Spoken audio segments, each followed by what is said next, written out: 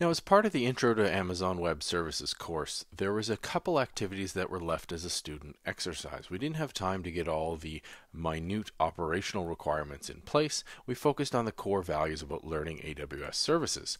In this video, we're going to cover the student exercise of how to connect our WordPress database instance to RDS. So we have already created the RDS instance, we've properly configured it, we've linked the security groups, but it doesn't actually have any data. So what we're going to do is log into our AC2 instance.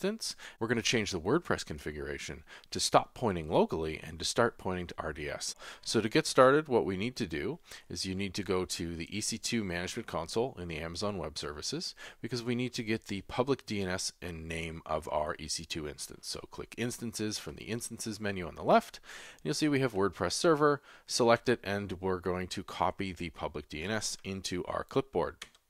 So either Command-C or Control-C. Now we're going to change over to our terminal window, and we are going to SSH into the instance. So here we are in the terminal window, and if you remember correctly, it's SSH space -I, the path either relative or full to your SSH certificate, EC2-user @ and then paste in the public DNS of the instance. Hit enter, and we are going to log in. Now, our WordPress install is in a directory called var www.html. If you ls, you'll see we have all of our WordPress files. The file we're concerned with is wp-config. Now what we need to do is change the WordPress configuration file to not point to the local database, but to point to RDS. So to do that, we're going to have to edit the wp-config file. So type sudo nano wp-config.php. And you'll see as we scroll down, you'll see the database name, as well as database user, a password, and a database host. Now our database name, if you followed the instructions in the RDS video, is WordPress_DB. Our default user right now is going to be admin. Our password is whatever you chose to enter. I selected the ultra secure password 123. Yes, that's sarcasm. You really need to pick a better password than that.